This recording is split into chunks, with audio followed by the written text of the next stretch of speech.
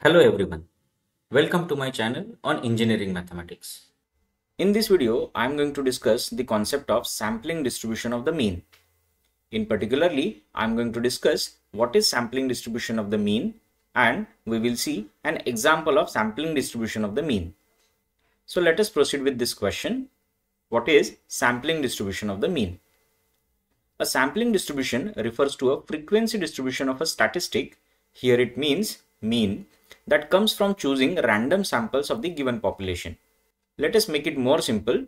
The sampling distribution of the mean is the distribution of sample means that you get when you repeatedly take random samples of the same size from the population and calculate their means. Let us understand it more step by step. First, you draw number of samples of same size, say n, from the population. Then find out mean of each sample. You will see their means are not equal. Then group means with their respective frequencies. The frequency distribution so obtained is called as sampling distribution of the mean. Now let me make you understand with the help of an example. Draw 50 samples, each of size say 10, of apples from the population and calculate mean of each sample. The result so obtained is given in the following table. This is the table. Here we are given the frequency of the samples. So here there are 4 samples, 16 samples, 18, 9 and 3 samples.